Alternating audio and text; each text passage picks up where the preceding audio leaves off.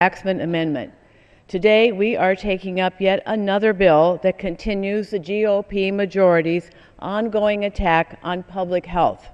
This bill seeks to gut EPA rules requiring reductions in emissions of toxic air pollutants, including mercury, from industrial boilers and incinerators.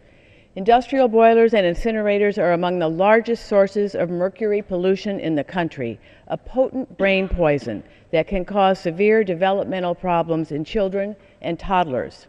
According to the National Academy of Sciences, even in low doses, mercury can tragically affect a child's development, delaying walking and talking and causing learning disabilities. Children suffering from the chronic effects of mercury exposure may never reach their full potential. This is simply unacceptable, especially when we have the technology to address it.